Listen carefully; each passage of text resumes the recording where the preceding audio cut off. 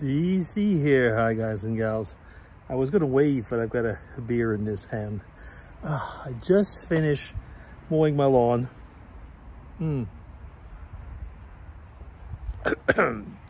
Excuse me. It takes me a bit more than an hour actually to do it, and I checked. I think I walk about 4 kilometers mowing the lawn, so it's a good bit of exercise. Yeah, I hadn't mowed it for at least 3 weeks, and it wasn't long, but it was, you know, like when you had those long stringy weed-like things. There was nice flowers as well, but when it's been very hot, the lawn doesn't grow that much. And I don't really like mowing it when it's being hot, but it really kind of needed it. And I filled almost a full container just of those stringy things. So yeah, anyway, I'm glad it's over. And it is about 25, 26 degrees now. It's not very hot, but it's, you know, it's getting on the warm side, put it that way. Up to that temperature, I kind of like it as summer. More than that, I find it way too hot. But yeah, I don't know what's going to happen. I know we're going to have some rain before long. Oh, every time I start a vlog, or actually I should put it the other way around, every time I finish a vlog, I remember something I wanted to chat about. And either the next time I either forget about it, or you know, think about, oh, maybe it wasn't worth talking about anyway. But not too long ago, I pulled out some old family pictures from the early 50s.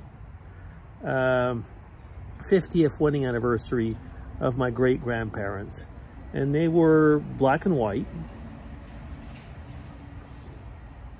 Pretty, I was gonna say, okay quality as far as the resolution goes, but not great as far as the, how could I say, the composition. You know, people didn't smile much then.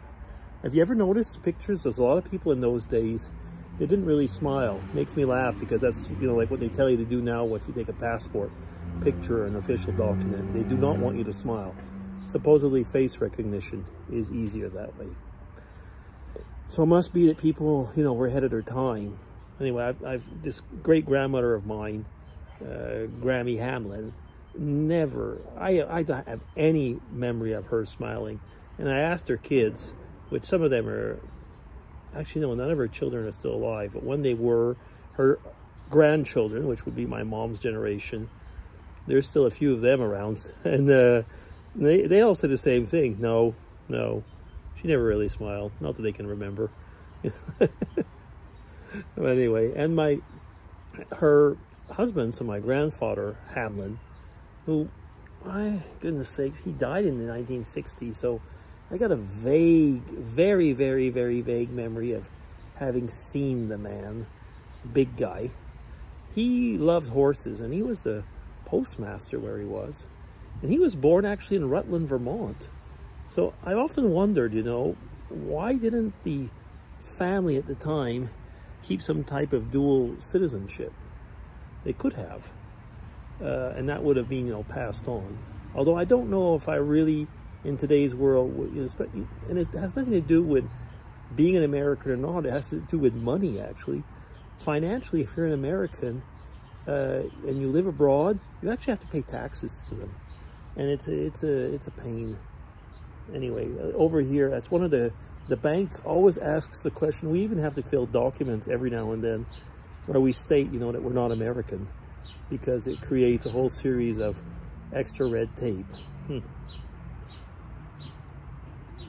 But yeah, I was saying I was using those pictures and I colorized them. And I use different AI software.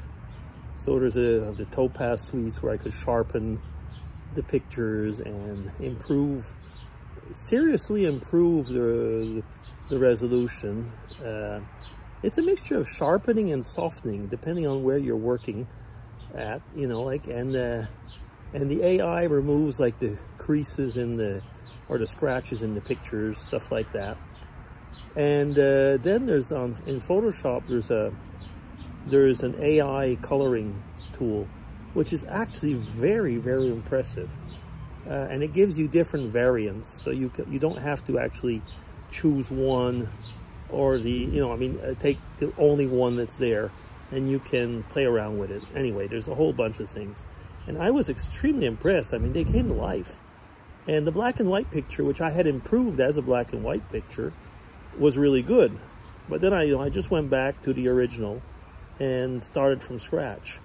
And that was actually very, very impressive. It was nice to see that. And I was a lucky person that some family member, because I'm in a group called the Eastern Townships group in Facebook, and a family member had at the time put a picture of this couple at their wedding. So I had a couple, oops, there's a big slide. Yeah, no way.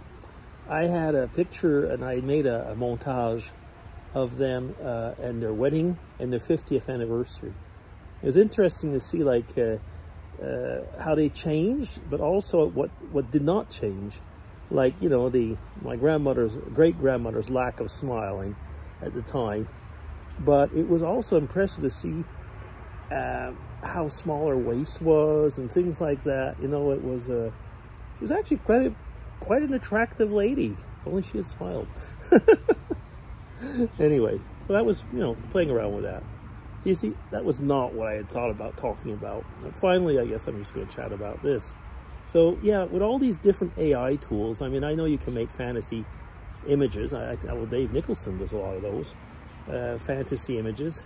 And I've tried a few, but I don't have a free account like he does. It doesn't allow me to have one. I should put it that way around. When he did it, he was able to get a free account. I cannot anymore. He mentioned that once in a vlog, so I won't talk about it. But the different tools that I'm working with, I'm working on ancient pictures and reworking them, and it is very, very impressive. Although, I mean, you can recreate history in a way.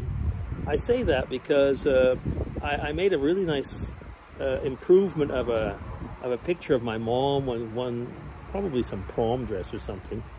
But the way it colored it, it made it a very nice color. But like my mom said, it wasn't that color. How could I know? And how, in a way, how could the AI know? So there's little things like that. I mean, the AI works on what's there, and you can actually get it to guess, and it does guess really, really good. But I mean, like I say, there are people that are taking pictures and are completely changing everything, so that it has no resemblance to what it actually was.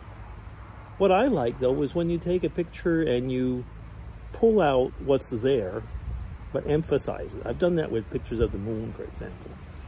Or I've brought up the highlights or increased the orange in the sky or the slight blue and something, and all of a sudden the moon will look like, something out of a Star Wars movie or something like that. I don't know if I can give a Star Wars movie as an example, since I haven't seen most of them. Anyway, but I get you know what I mean. Yeah. There's a big thing going on over here, and I think in all the world right now, talking about movies. They're calling it Barbieheimer. It's the Oppenheimer movie about the bomb, and Barbie about stupidity, I guess. Anyway, well, maybe you have to take that back because I'll offend somebody, I suppose. But anyway, there's those two movies that are out. It's kind of amusing that that the Barbie doll is, making, again, money for Mattel, thanks to, leave it at that, thanks to people. Anyway, I have no intention of going to see that movie. No, not really at all, actually. And even when it comes on TV, I'm not going to watch it. Although some people are right. They say sometimes you got to see a movie before you criticize it. I'll give them that. So maybe one day when it's on television and I'm drunk, maybe I'll watch it. Maybe not. Anyway. Oh my goodness. Up to 10 minutes. Now talk about a waste of time. Now that is a waste of time. No, it isn't. I'm glad you're here. Okay, so I'll be DC signing off. I'm gonna stop this, holding my beer with this hand, and sign off. Take care, everybody, and have a good Thursday. Bye-bye.